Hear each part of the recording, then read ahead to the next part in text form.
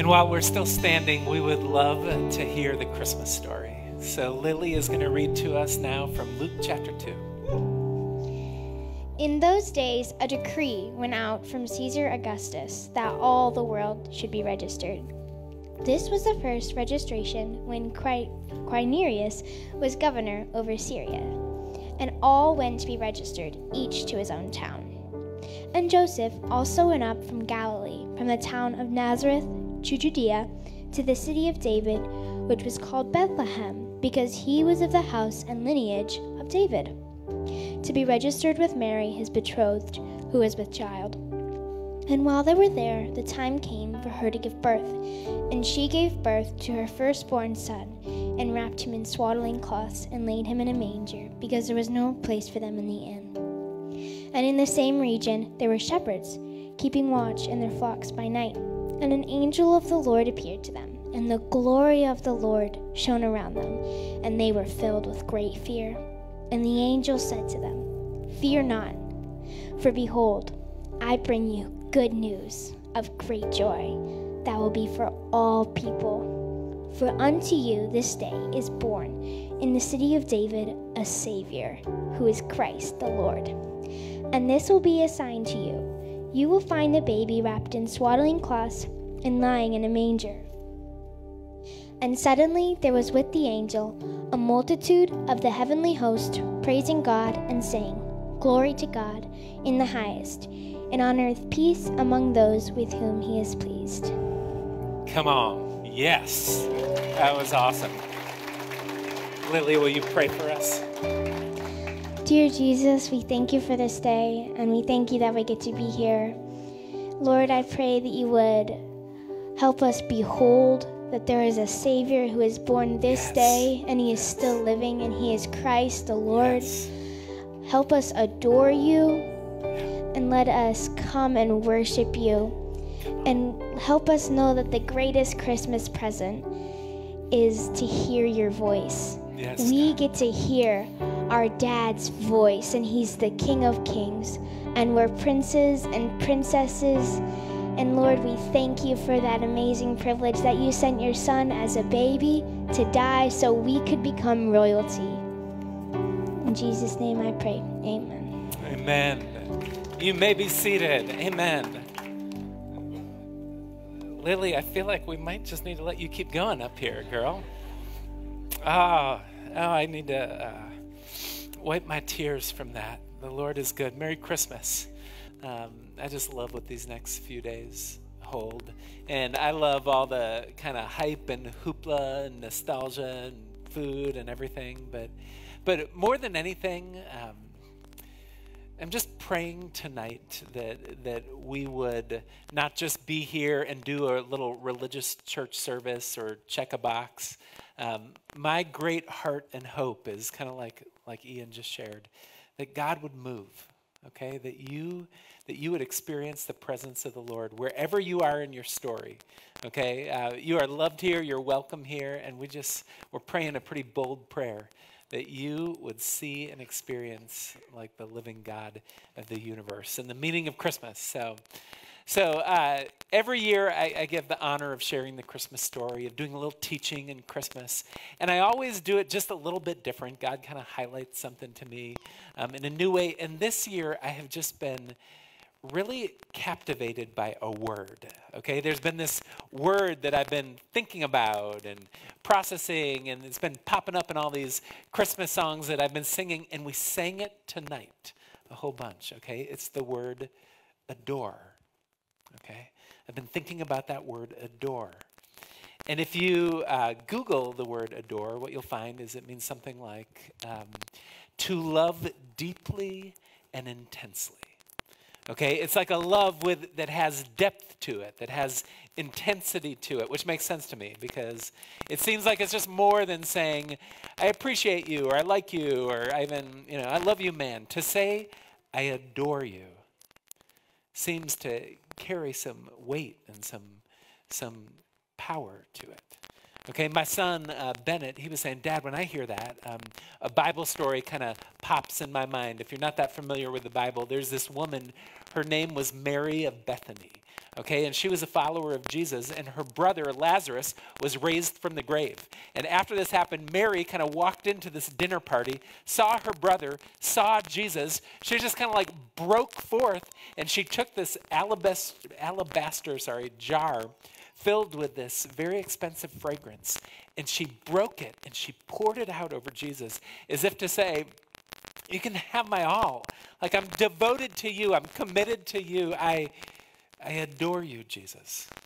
And I'm all in to follow you. And so when I hear a story like that, when I think of a word like adore, or when I think of the lyric that we sang 15 times, oh, come, let us adore him, I do a little bit of like self-reflection and actually ask myself, do I really adore God? Like, do I adore Jesus with this depth, with this intensity, or has it just kind of become a routine in my life? Do I adore him? Let me just acknowledge this. For some of you, you love Jesus, you love God. This week is like, if there's a fire of adoration in you, it is like hot and strong, okay? It is burning, all right, because you adore Jesus. But let me acknowledge something else. For some of you, like, let's just keep it real. For some of you, maybe believe in God, but when we talk about actually adoring God, adoring Jesus, that's like an emotion that's kind of off of your radar. And if that's you, I respect you that you're here. I'm going to try to push the needle in your heart a little bit. And for some of you, and to be very vulnerable, to be very real, I would often put myself in this category. There have been times in my life where I love and adore Jesus with this heart aflame. And then there's times, and I've even been in seasons of it recently, where I'm saying, God, like, I want to adore you. Like, I want to love you. Like, I want this to be the burning passion of my life. I'm like pastor person. I'm supposed to do that, right? God, would you build that in me? Would you fuel that in me? Because I want to be able to sing, not just like a, karaoke song. I want to sing from the depth of my heart. I want to adore you, Jesus.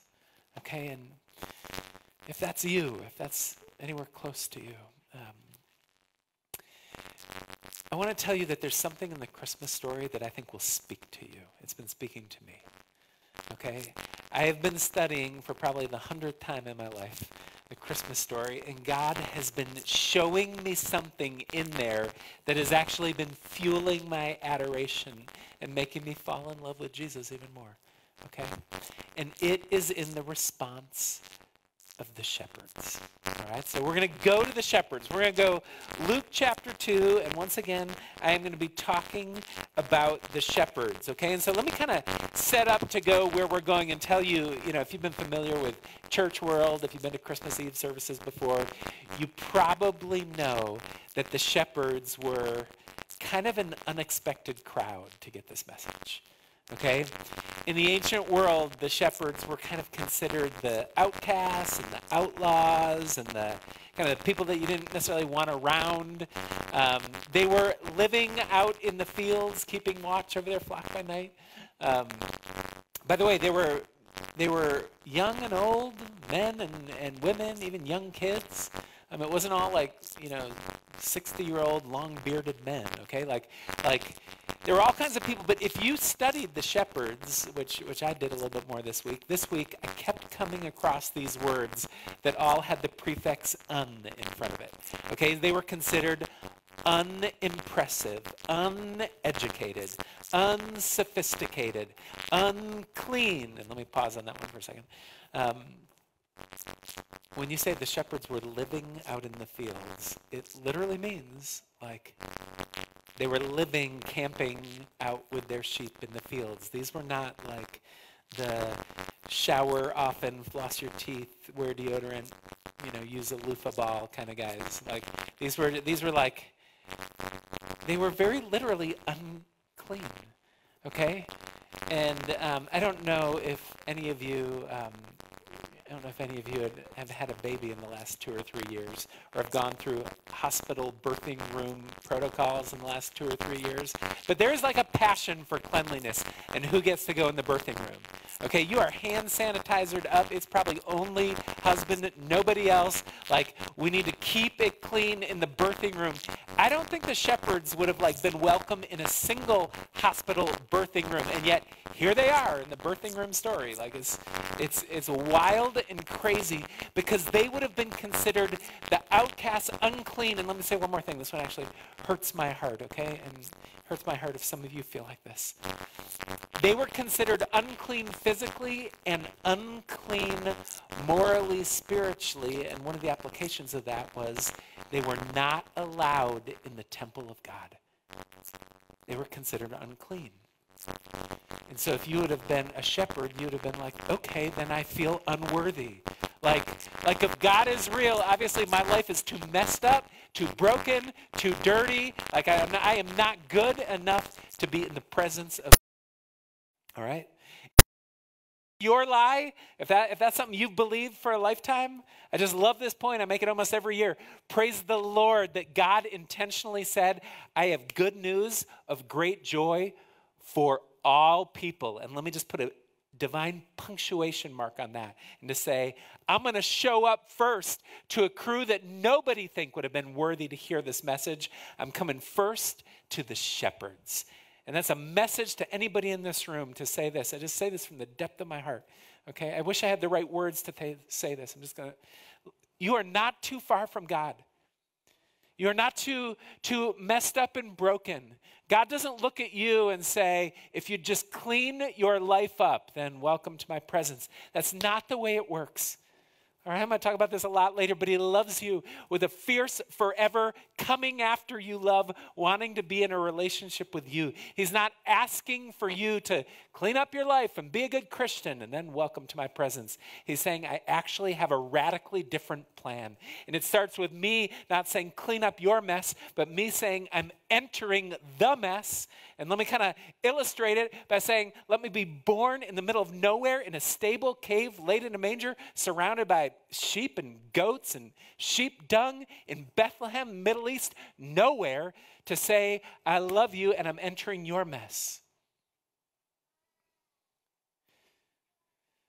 But he appeared first to the shepherds, okay? And if you would have put a lot of unwords in front of the shepherds, there's one word that you cannot put in front of them, and that's this: unresponsive, okay?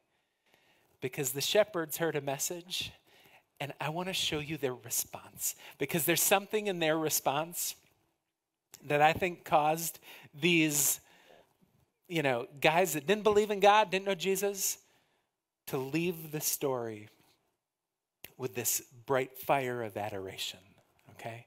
That's what I want for you. That's what I want for me. So I want to show you their response. Verse 15. Let's go to it. Let me just show you up on the screen. Verse 15, watch this. When the angels had returned to heaven, the shepherds said to each other, here's the first thing. First response, ready? The shepherds said to each other, let's go to Bethlehem and let's see this thing that has happened, which the Lord told us about. First thing they said was, let's go. Okay? Now, I think that's profound because here are these shepherds, middle of the night, all of a sudden, angel explodes the light into the sky, sheep scatter, glory of the Lord shines around them. Then all of a sudden, the angels go back, the sky is black. And there is a moment that they went through, and there's a moment that you can go through. Okay, so I want you to picture this moment. They've heard the truth, the mystery, the magic, the beauty of Christmas. They heard the truth. They looked to one another. And they could have said, let's go back to the status quo. Like back to sleep and back to sheep, right? Let me say that one more time. Like flash in the sky, amazing news, everything's changed. All right, well, back to our normal life. Or they could say, this truth will jolt our story. And we're leaving our status quo and we're going to pursue this truth that's been presented to us. Okay, so can I just look you in your eyes and tell you one of the great dangers of Christmas? Okay, Most of the world goes through this. I'm praying we don't. Okay? For the next 48 hours, there will be this nostalgic, beautiful, magical, mysterious, like memories, food, gifts. And then about 36, 48 hours from now, it'll be like, all right, there's more trash in the trash can, more leftovers in the fridge, and a decision. And here's your decision. Do you Monday morning go back to the status quo of whatever the modern equivalent is of back to sleep, back to sheep? Or do you let this truth jolt your story? Do you let the truth that the Savior has been born and he wants you to grow in your adoration of him? And there's something to discover. Is this the year that you might be willing to say, whatever it is that's become status quo and normal in my life, I'm willing to go after you, God, and to change the story. Are you willing to say, let's go? Because he can work with a heart like that, okay? Not only did he say, let's go, but watch this next thing. Let's go to Bethlehem. I love the next sentence. And let's see this thing that has happened, which the Lord has told us about. This word see is a very, very important word, okay? If I were to kind of go into the etymological Greek roots of this word see biblically, okay, there's a difference between the word look and the word see. Look means just to, observe, casually, to watch. To see, I want to read you the definition. To see, here's what to see means.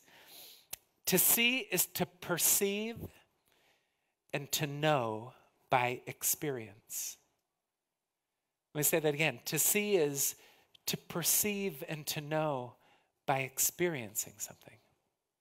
So, for example, if you're in the dating phase of life and you say, I'm seeing somebody, it means, I'm actually making this commitment, this devoted, through experiences, we're getting to know each other. I'm going to see and learn by experience, okay?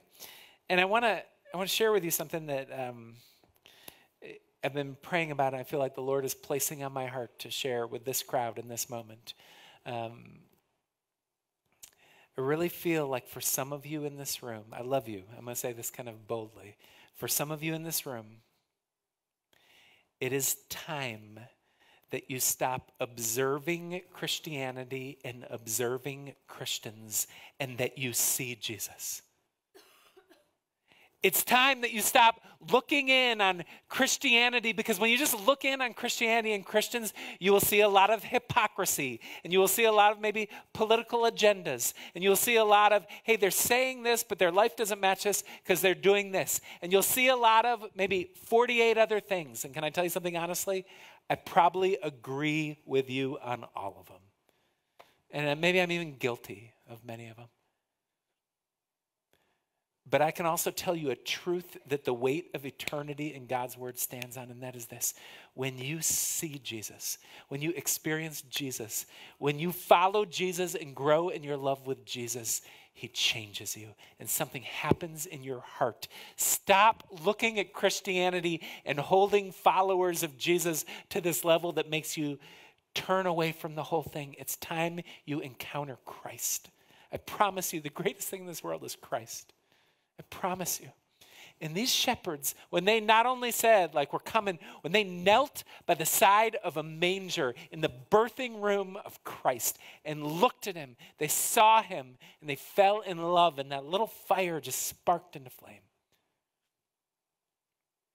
Another danger, and this is more of a danger for a religious crowd, to be honest. Maybe some of us fall more in line with this, and here's the danger, okay? Jesus called out some religious people in his day and age because they knew a lot about the Bible. They knew a lot about God. They taught and even judged others about God, but they were far from God in their heart. And Jesus called them out, and he said, literally, this is what he said. He said, you know the scriptures, but you're not seeing me, all right? And for some of you, and sometimes I fall into this camp, my heart gets a little dry because I fill my brain with so much Bible data and growth and learning and learning and learning. And God's like, hey, I want you to see me.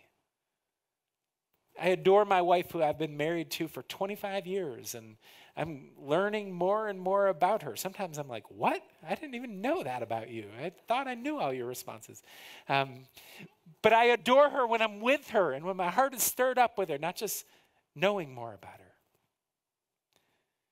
And for some of you, my prayer for you is that this would be the year that you'd say, okay, I'm ready to leave the status quo, jolt the story, follow Jesus, and Jesus, I want to see you. I want to grow in my relationship with you. I want to learn.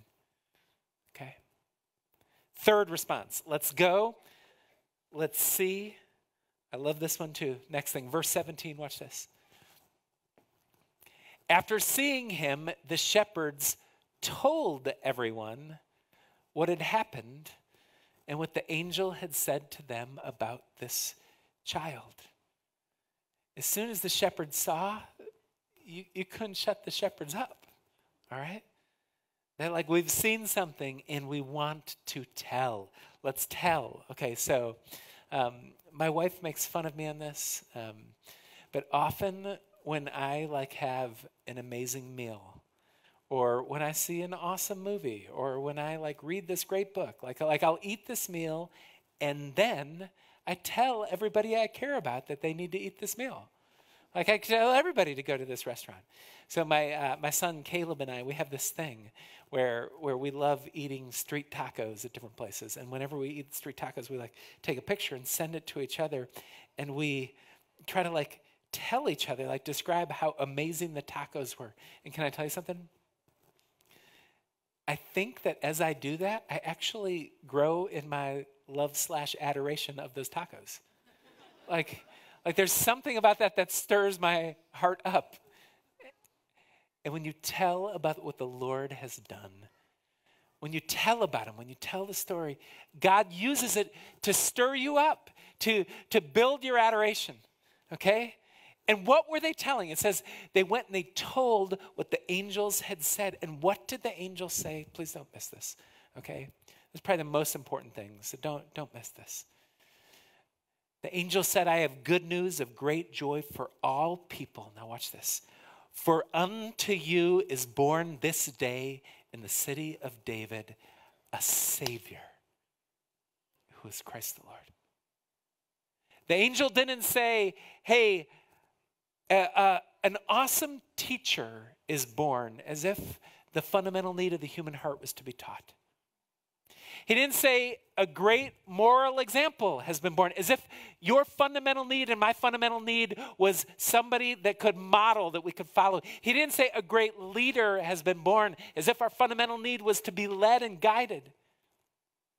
He said a Savior has been born, meaning the profound need of your heart and my heart is not so much to be taught, guided, and led, though all of those are true and he will do all of them.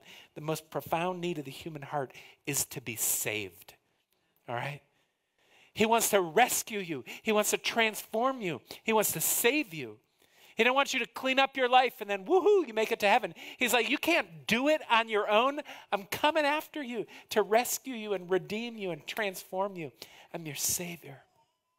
Look at me. He's the one that you've been waiting for. And you can take that longing and you can put it in all kinds of other ways and fill that gap with all kinds of things in this world, and you'll only be thirsty because you're thirsting for Jesus. They're telling, the angels are saying he's born. And he's the one you've been waiting for. And the shepherds heard that and they told everybody. All right? And then, final thing, not only let's go, let's see, let's tell, but then I was blown away by this. Again, I feel like I don't know, my identity's changing. I used to always feel like I'm the young, cool pastor, but now I've been a pastor for 23 years. So I'm not young anymore. I'm still cool, by the way. I'm not young anymore. I've probably preached this text. I can't even count how many times, and I've never seen this. Okay? Verse 20, the shepherds went back to their flocks, glorifying and praising God for all they'd heard and seen. Meaning, they went back to their flocks, to their friends, to their profession, to their family. They went back. They returned. However, this is what blew me away. They returned and there was a different description on their lives.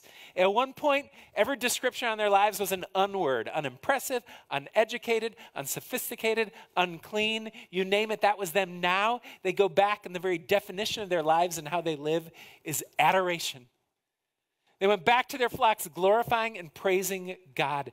I highly believe that for the vast majority of the people in this room, that God is not saying, leave your profession, move away. He's certainly not saying, leave your family. He's not saying, but here's what I think God wants to do. I think he wants the defining mark of your life to be a fire of adoring Jesus, because he's worth it. He's just worth it. And the shepherds, these unimpressive dudes that didn't even believe in Jesus, said, all right, we're going to make a decision. Let's go. For some of you, it's the time, it's the year to make a change, to go.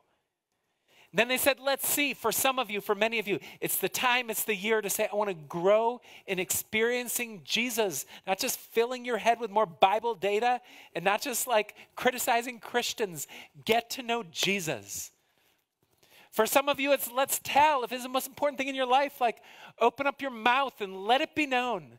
Like let it be known that he's changing your life. That will build your adoration. And for some of you, it's saying, and let my life be defined by this fire of adoration. And I want to close like this. This is like a tender, beautiful, emotional, incredible story that's happening in the Newman family right now. So this year, our family is going to radically change, okay? Because in a few months, my second-born son, Bennett, who is, by the way, deeply in love and ready for life to make a profound change.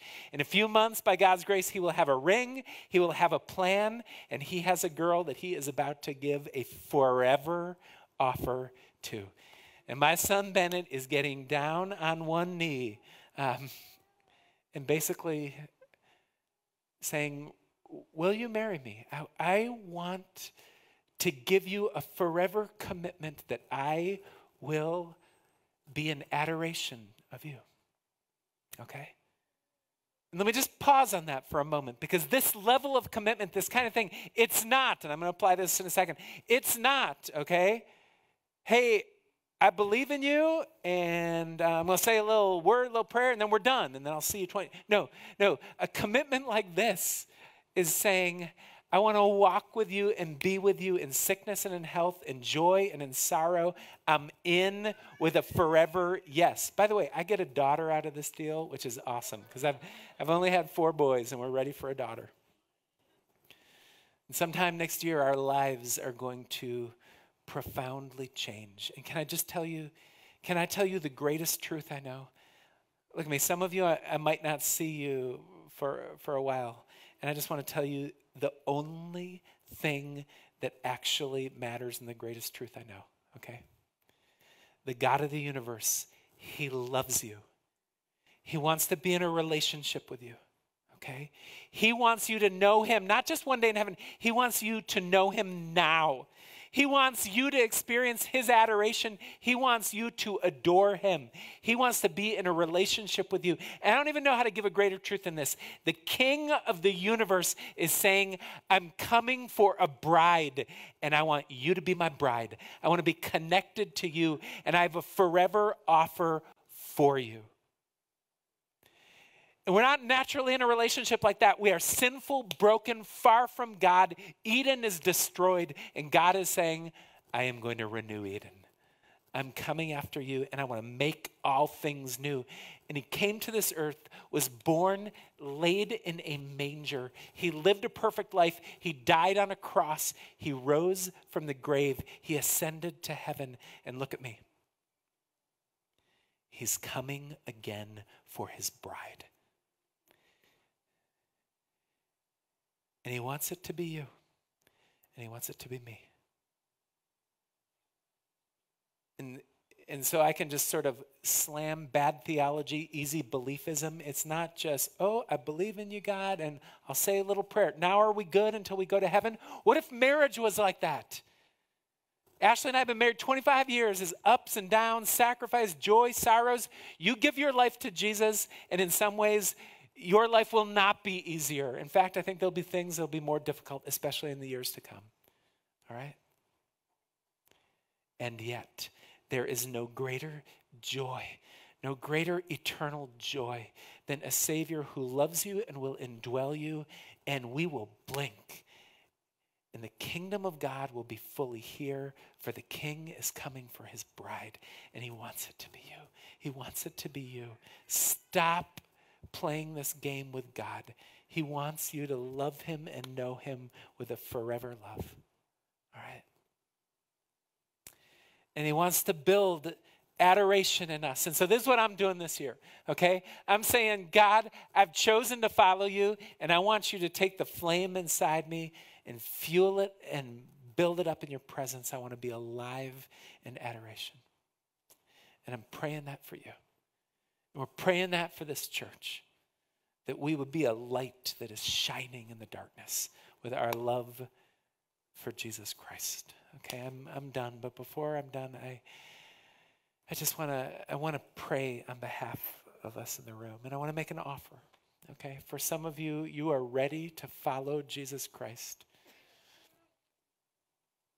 For some of you, I think you're ready to recommit your life to Jesus Christ. You're ready to say, like the shepherds, all right, we're not going back to the status quo. Let's go. All right. And so first, I just want to offer a prayer if you're here in this room and you are saying, I'm in. I want to follow Jesus for the first time. And if that's you in the quietness of your own heart, you can pray with me.